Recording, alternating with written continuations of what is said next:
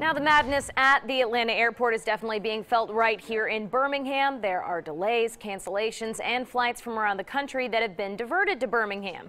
CBS 42 News reporter Matt Fernandez continues our coverage now from the newsroom. Matt? I believe that's right. The passengers I spoke to were supposed to fly through Atlanta to get to their destinations of Green Bay and Raleigh. Instead, they're here in Birmingham tonight. At Birmingham Shuttlesworth International Airport, screens showing departing and arriving flights from Atlanta canceled.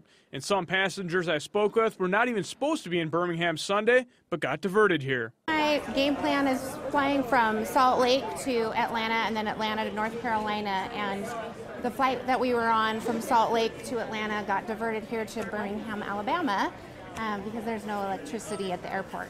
Christy Holder was supposed to be in Raleigh Sunday night and start her new job on Monday.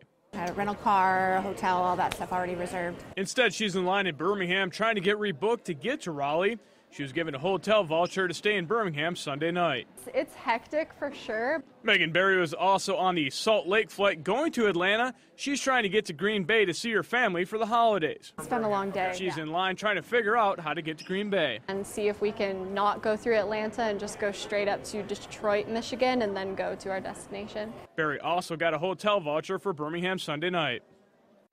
And just minutes ago, Georgia Power says that power has been restored to 3 concourses in Atlanta. Live in the newsroom, Matt Fernandez, CBS 42 News, local coverage you can count on.